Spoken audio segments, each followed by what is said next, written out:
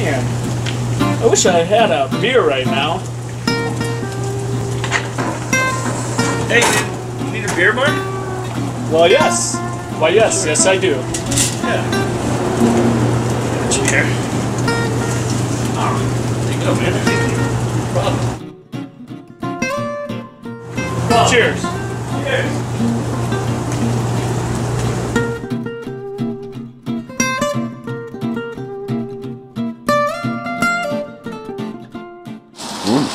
Well, welcome to the Hot Tub Saloon, my do-it-yourself project for this summer.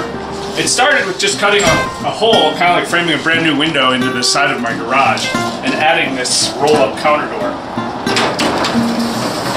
which just spring-loads to an open position, closes down here with this latch down here.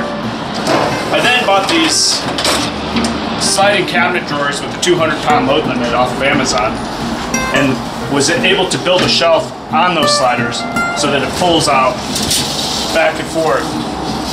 As you can see, this is the kegerator with the keg and the CO2 bottle inside. And our beer line is coming through here with just enough slack to reach all the way to the hot tub.